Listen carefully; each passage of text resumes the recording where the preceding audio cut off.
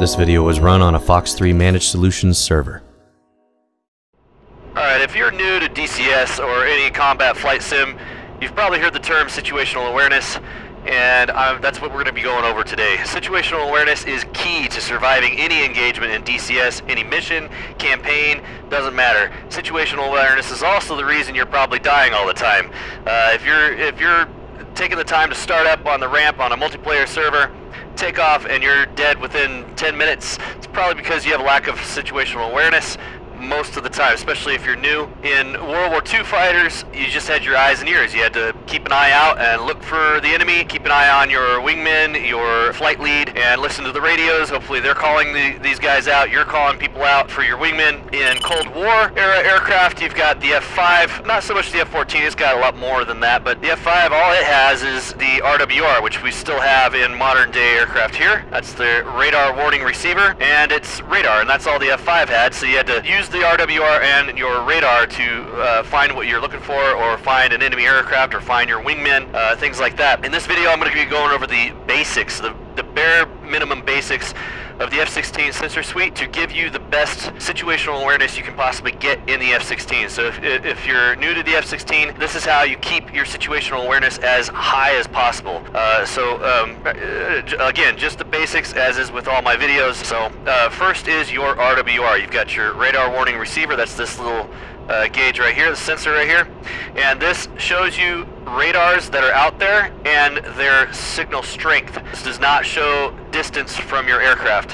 So for example, I've got an F-15 radar showing up out here, and I know it is at my 9 o'clock-ish. If we had another F-15 radar that showed closer to me, it doesn't necessarily mean that it is closer to me in the airspace. All it means is that the closer F-15 radar is a stronger signal strength.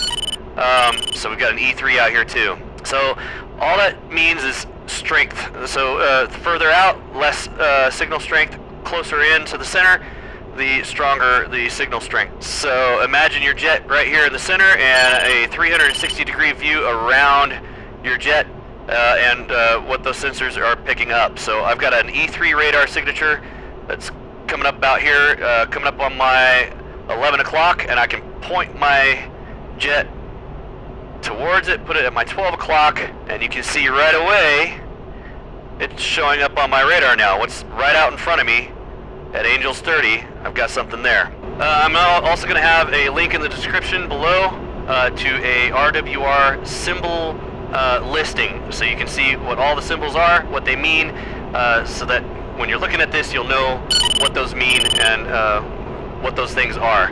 For example, 29, if you see a 29, that's a MiG-29. It does not necessarily mean that it's a MiG-29. It's a MiG-29 radar.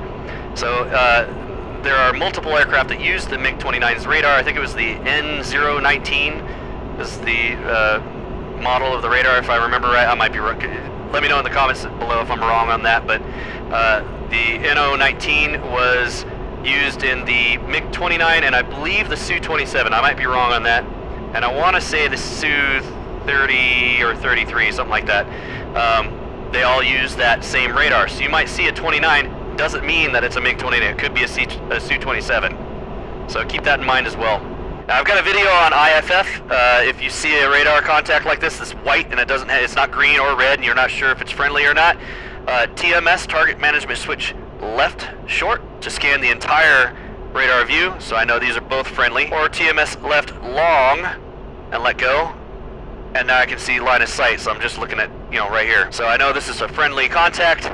You don't want to fire at that. First thing I forgot to mention, if you're new, display management switch down. If you see that it says not soy on the radar, push DMS down and get that white box over it. Now you can use RDR cursor switch to move the cursor around, and TMS left short to IFF everything in the radar's view. So that's how you find things with the radar and the RWR. So if you've got a contact on your radar emitter showing up on your RWR, you can point your jet towards it, lock it up if it's an enemy. Like I said, closer to the center, stronger signal strength, not necessarily closer to you in the airspace. It could be closer to you in the airspace, but it's not necessarily, it doesn't necessarily mean that. So keep that in mind. A diamond over a contact on the RWR is the highest threat. So right now, if I were to turn on my HIMIX, so you come down here, symbology, turn that all the way up, I can see on my HIMIX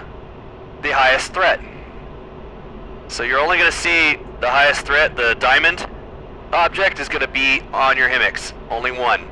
And the diamond is the location of that contact, or that emitter, and this gap right here is what I'm looking at. So I'm looking to the left a little bit, keep looking back, this is what I'm looking at. So if I put the diamond in that gap, now I'm looking directly at, in the direction of that contact. Now obviously we can see it with the contrail, but if there was no contrail, all it shows you is the direction. It could be up high, it could be down low, but I'm still looking at the diamond. I don't know where it is, right?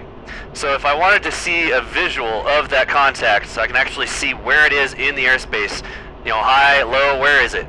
I can look in the direction, but I'm not getting altitude. To get that, you go to your HSD. This is the horizontal situational display, and this thing is key to good situational awareness in the F-16. You'll never find me with this turned off. I'm always going to have this up, unless I'm using a Maverick, in which case I've got the Maverick weapon page here, the targeting pod over here. But other than that, I've always got the HSD up. So let's turn towards all these objects here. So on your HSD, let's display management switch down until we get a white box around it. So now we're using the HSD. Right here you've got your jet in the center, that's you. And then you've got your radar cone. And this is your radar cone, this is what it's looking at. So if I go back over to the FCR and start, let's go down to a smaller, there we go. So I can move the radar around, this is what I'm looking at, this is what my radar can see. So I know that there's no way I'm going to be able to pick up that guy at Angels 12 over there until I move the radar over there. Now I can see him with my radar, right? So that's what that is. Let's bring it back out.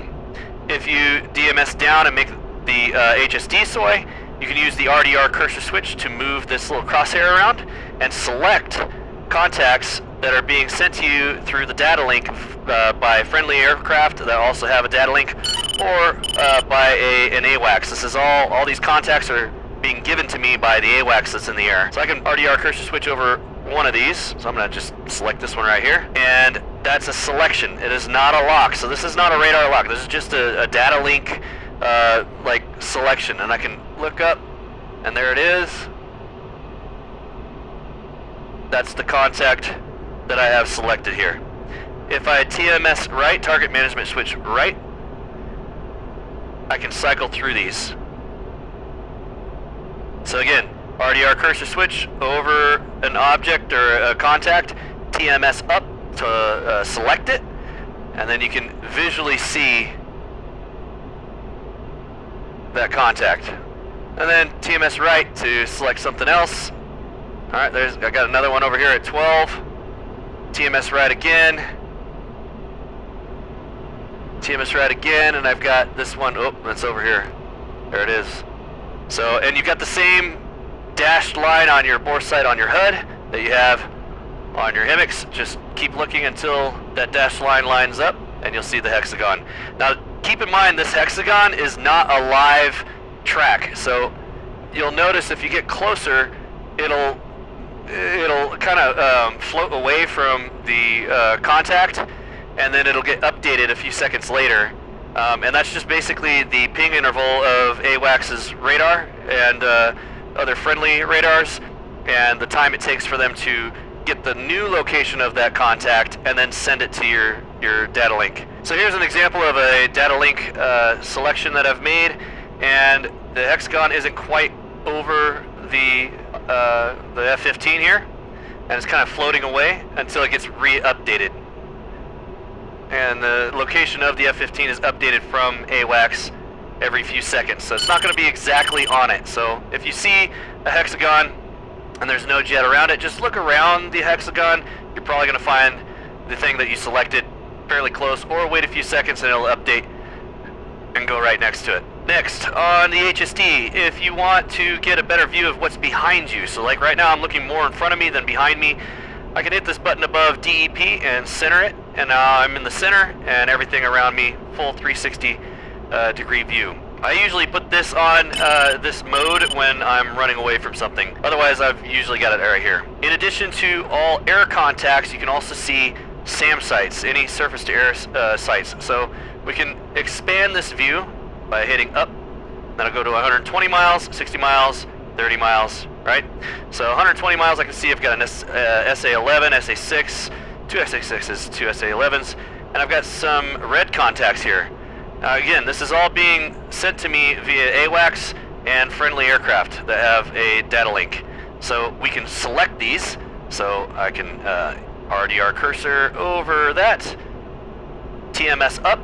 Now what's cool about this is I can't get a radar lock on this at all from this distance, but I can get a data link selection on it because I've got an awesome AWACS with a huge powerful radar out there that's sending me the exact location, so now I can literally see the target. I can see this guy, he's right there, Angels 25, right?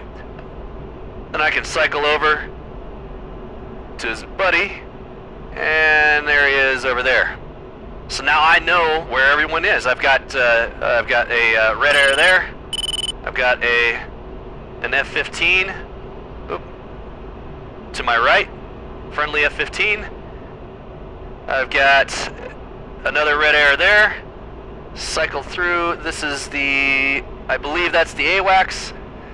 So this is a good way to get that situational awareness. I can see where I am in relation to enemy and friendlies. These SAs have threat rings. So those of you who are new, the circles are the threat rings. If you go within that circle, it's basically where that missile can travel and hit you within that ring. If you're outside that ring, it can still hit you and get you, but you have a better chance at surviving that missile shot if you're outside the threat ring. But the closer to the center of that ring you get, the more lethal those missiles are. This is not the radar range of that SAM site. This is the missile effective range, pretty much. Alright, so now I can see that I've got red air coming up, so I'm going to cycle through these and get to that guy, and I can see him.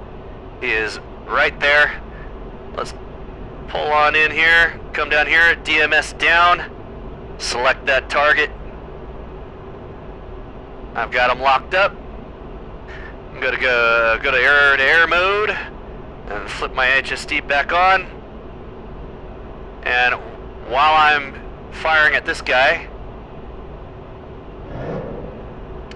I'm keeping my SA, and I can select him while I'm locked on, and that missile has gone Virpil. So I've got that radar contact right there, good hit, and then I can follow my HIMIX over and see the other guy. So we can come back around, got the hexagon. Hexagon means it's a data link selection. I like to use the term selection because it's not a lock, and I don't want to confuse anyone. RDR cursor up to him, create a lock, and that changes it to a square. So you can differentiate between a data link selection and a radar lock. Selection on a data link is just a hexagon, radar lock is a square. And we're within range, we can fire. We can probably escape that if he really tries. Defensive here. I'm gonna lose lock, but it's okay, because I can just come over here and select him this way. And I'm not seeing smoke, so I think he, oh wait, yeah, no, I don't see smoke. So I lost radar lock, but I can still see him with the data link. So we'll come back over here. There we go. Oh, he's turning hot on me again. And it's Virpil, so he's probably defensive again, and that's a hit. So I hope this helps some of you new guys that are new to the F-16. I hope this helps you guys gain better situational awareness, so you know where you are in relation to your wingman. You can find your wingman. I've seen that a lot where guys are trying to find each other on the servers, or on a campaign that get lost, and hopefully this will help. You guys can cycle through and use your HSD, use your sensors, use your RWR, use your radar, use the HSD. The HSD is the most powerful situational awareness tool at your disposal. So always have that up, and you can cycle through them, find your wingman, and yeah, be a lot more lethal. Alright, see you guys in the next one.